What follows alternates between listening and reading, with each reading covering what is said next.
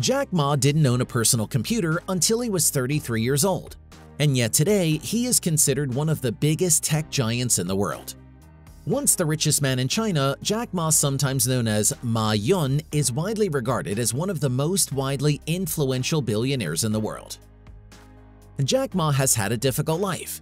From his childhood days until he built Alibaba into a multi-billion-dollar global e-commerce technology giant, he has failed many times, been rejected, and been called crazy. Even his own father has warned him about his unique and dangerous ideas and how they could have resulted in his imprisonment in a previous generation. He serves as the global brand ambassador and face of Chinese tech future, business, and companies. Today, Jack Ma is the 9th richest man in China, with a net worth of $22.8 billion. The story of this plunge is as controversial as it is noble, one you need to know about. This is the uncanny story of an unassuming billionaire. We at Business Chronicles tell the stories of extraordinarily successful people. Please subscribe to our channel to help us in making more videos. Ma Yun, who later became known as Jack Ma, was born on September 10, 1964 in Hangzhou, Zhejiang, China. Because his grandparents were members of the Nationalist Party, which opposed the Communist Party, his family was persecuted during China's Cultural Revolution. These were tough times that would characterize a difficult hardship for young Jack. Failure, rejection, struggle, resolve, hard effort, agility, and vision are just a few of the things that may be said to characterize Jack Ma's upbringing, education, and the road to success.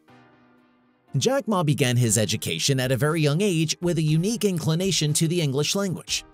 Jack had a strong interest in acquiring more knowledge about the English language, and as a result made significant efforts to improve his ability to speak in it.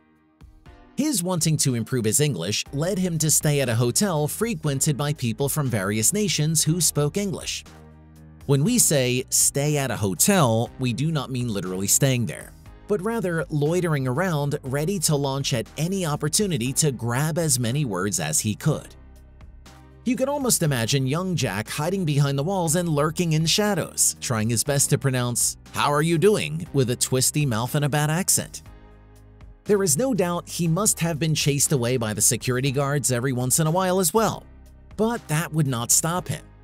The witty Jack rather came up with an idea that was less burdensome and yet got him even closer to the bearers of this language that fascinated him so much.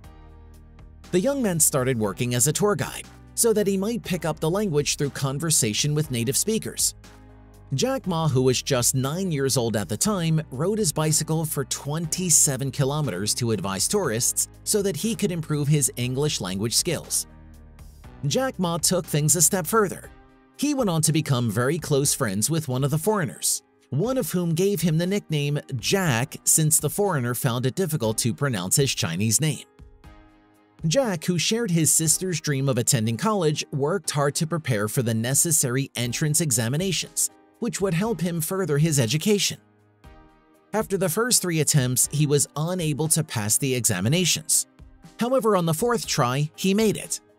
To give more perspective on the kind of determination Jack Ma had, which he would transfer to other areas of his life later on, you should know that the Chinese entrance examinations were only given once every year. Thus, it took Ma 3 years to pass them, and yet he prevailed. After college, Jack enrolled in the Hangzhou Teachers Training Institute to work toward obtaining a Bachelor of Arts degree in English. In 1988, Jack successfully graduated. After receiving his degree, Jack Ma began his teaching career at Hangzhou Dianzi University, where the young boy who hid and cleaved onto any word he could hear now instructed students in English and international trade. During his time there, Ma served as president of the Student Council. After that, he attended the Cheung Kong Graduate School of Business, which is located in Beijing, from which he graduated in 2006. Jack Ma had a strong desire to attend Harvard Business School but was unable to do so because every one of his applications was declined not less than 10 times. While they were both attending Hangzhou Normal University, Ma became acquainted with his future wife, Zhang Ying. In the 1980s, not long after they graduated from the university together, they got married. After some time had passed, the couple got married and went on to have a son and a daughter together. Jack Ma has always had an unconventional way of doing and approaching things. According to Jack Ma's assistant, Ma had been studying and practicing Chen-style Tai Chi Quan, a Chinese martial arts form, in Hangzhou, for some time prior to beginning his studies in 2009 with Wang Jian, a well-known martial arts master and teacher. In 2011, the Alibaba co-founder would also expand his fascination with martial arts to his employees. Ma recruited a number of tournament-winning Tai Chi players to work for Alibaba as instructors. Classes were held regularly at the company, and employees are required to attend them as a mandatory requirement.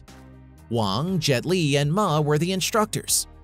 According to Ma's assistant, Ma's dream is that one day he will be remembered foremost as a Tai Chi master, and not just as the founder of China's largest internet company and the largest online shopping website in China.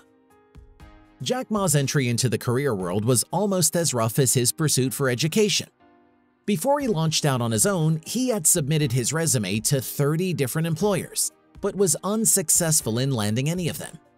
He once applied for a position in the police force only to be told that he did not qualify for the position.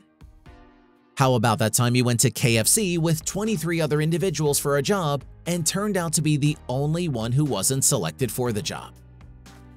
In spite of all these wilderness experiences, Jack would not give up. He turned toward himself and began to question what he could do with what he had. His first business, the Haiba Translation Agency, which offered English translation and interpretation services, was born when he saw how he could use his fascination and knowledge of English to his advantage. This was in 1994. As though fate was rewarding him for taking such a bold move, the very next year, Mr. Ma first became aware of the internet, a critical juncture that would change his life forever. In 1995, while Ma was representing the government of Hangzhou in the United States, he got his first experience using the internet. His trip was sponsored by the municipal government of Hangzhou. Despite the trip, he was introduced to the power and reach of the internet by some newfound friends. Having told of what the internet could do, he decided to look up the word beer. As to why that was the word he decided to look up, well, that's a story for another day. Jack Ma was intrigued by the search results that popped up, but something was missing. It surprised him that there was no information about beer originating from China, despite the fact that he found knowledge about beer originating from several other countries. He took a breather and went on further to search for basic knowledge about China, but to his surprise, he could not locate any. His shock and sadness were almost suddenly met with an exciting eureka moment at the same time.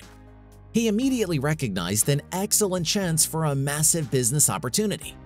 In fact, he later discovered that there were very few Chinese websites. Ma immediately went to work with his friend to develop a Chinese-oriented website. And to put it in lighter terms, it was not the most appealing of websites. But it was a start, and Jack understood the power of process and small beginnings.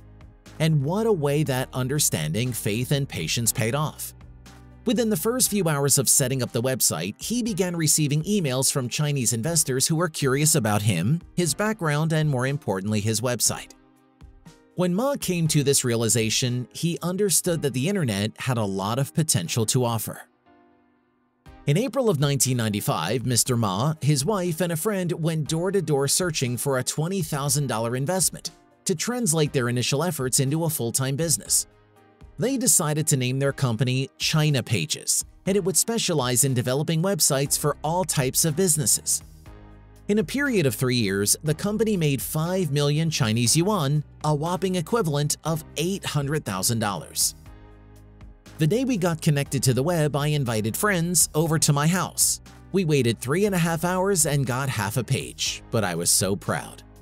I proved to my house guests that the internet existed, Ma said. 2 years later, however, he decided to leave the company, in part because of the intense rivalry posed by the communications company Hangzhou Telecom, which had recently established a business that was in direct conflict with the previous one. In the years 1998 and 1999, Ma would move on to serve as the CEO of a Beijing-based internet startup that received funding and support from the Ministry of Foreign Trade and Economic Cooperation. However, he was concerned that if he continued working for the government, he would be unable to take advantage of the several financial opportunities presented by the internet. Ma was successful in persuading his staff at the ministry to return to Hangzhou with him and form the Alibaba Group. Together, they launched a website that facilitated transactions between small enterprises.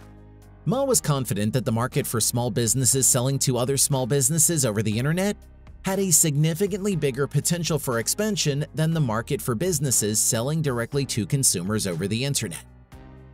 Jack Ma anticipated that the Alibaba program would enhance the domestic e-commerce industry and further develop an e-commerce platform that Chinese businesses, particularly small and medium-sized enterprises, could use to solve issues posed by the World Trade Organization. Taobao Marketplace, Alipay are all developed by Ma beginning in 2003, with the intention of enhancing the existing global e-commerce infrastructure. When Jack Ma established Taobao, which roughly translates as searching for treasure in Chinese, it was virtually the Chinese version of eBay, and eBay noticed it. At the time, eBay, in partnership with the Chinese company EachNet, held an 80% share of the market. However, Ma saw weakness in their business plan. He believed that the practice of charging consumers a transaction charge was a deficiency on the part of the eBay EachNet approach. He did not waste any time capitalizing on that gap. Ma's company Taobao did not impose this kind of price on its users, but it did generate revenue through internet ads and the selling of supplemental services to existing customers. In 2007, Taobao had risen significantly to own a market share of 67%. eBay, on the other hand, had ceded a major share of its Chinese business to the Chinese language media giant Tom Group. Ma's foresight had paid off. As a result of Taobao's meteoric surge in popularity, eBay turned its attention towards it and made an offer to acquire the company. However, Ma unsurprisingly turned down their offer and instead sought backing from Yahoo co-founder Jerry Yang, who offered to invest $1 billion in the company. How Jack Ma ran his company into profit was that he created a system where a membership fee was required for a small business to become verified as trustworthy sellers on Alibaba. However, small businesses that wanted to offer their products to customers located outside of China would have to pay a higher membership price. Moving on, Jack would go to establish Alipay in 2003, with the purpose of serving as a neutral third party during financial dealings as a way to promote consumer trust in online shopping, and its expansion was exponential to say the least. 3 years after its establishment in 2007, Alibaba.com, with all of its branching companies, successfully sailed through its initial public offering in Hong Kong, which brought in $1.7 billion. The Alibaba Group made its initial public offering debut on the New York Stock Exchange in September 2014 and raised $21.8 billion as a result. That initial public offering was the most successful of its kind in the history of the United States, and it resulted in a market value for the company of $168 billion, which was the greatest such valuation in the history of IPOs for any internet firm at the time. During this period in 2014, Ma also created the Ant Group, an organization which acted as the parent group of Alipay and several other financial services. An initial public offering was planned for Ant for the year 2020. However, this was put on hold because Chinese government officials insisted that the business undergo a restructuring. In addition, Alibaba had been the subject of an antitrust probe that had been initiated a while back. These events transpired shortly after Ma's criticism of the authorities overseeing the nation's financial system. Many people link this friction between him and the government to his next big move that happened in 2019. In 2019, Jack Ma decided to step down from his position as executive chairman of the Alibaba Group Holding in order to devote more time and energy to the charitable activities sponsored by his foundation. He also disproved accusations that the Chinese government had coerced him into his decision to step down. Daniel Zhang, who had previously served as the CEO of Taobao, took over in his place after he left the scene. Jack Ma has not always been all about the business and political endeavors. He showed a lot of heart when he made the announcement in 2007 that he and his entire family had sworn off shark fin soup now and forever, in response to the widespread condemnation of the global practice of killing sharks for their fins.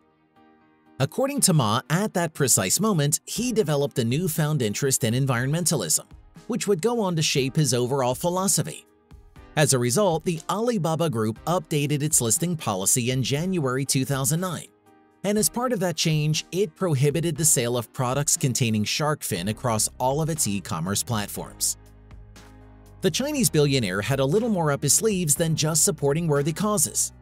Jack Ma explored the acting world when he was featured in the short kung fu film Gong Shou Dao in the year 2017. In the same year, in celebration of Alibaba's 18th birthday, Jack Ma took part in a singing festival and delivered various dancing performances, including the performance of the song Can You Feel the Love Tonight? He decided to dress up as a heavy metal rock star during the event to take things up a notch. At the same event, he also performed a piece by Michael Jackson. Jack Ma's life and achievements have been recognized all over the world. His contributions and philanthropic work in developing countries and humanitarian events such as the recent coronavirus pandemic have earned him the praise of many. He has been honored with many awards, such as being named the Entrepreneur of the Year at the Asian Awards ceremony in 2015, 30th Most Powerful Person in the World by Forbes in 2014, as well as earning a place in Time Magazine's World's 100 Most Influential People, and the list goes on and on. This Chinese internet giant is a massive inspiration to us all to rise above our challenges and explore undefined territories that may hold the treasure we seek. What territories are you yet to explore? What are your limitations today? Let this incredible story of Jack Ma challenge you to push further. You never know how you might end up as one of the world's most influential people if you don't stop going the way Mr. Ma did. Thank you for watching. Don't forget to subscribe to our channel to watch more videos like this.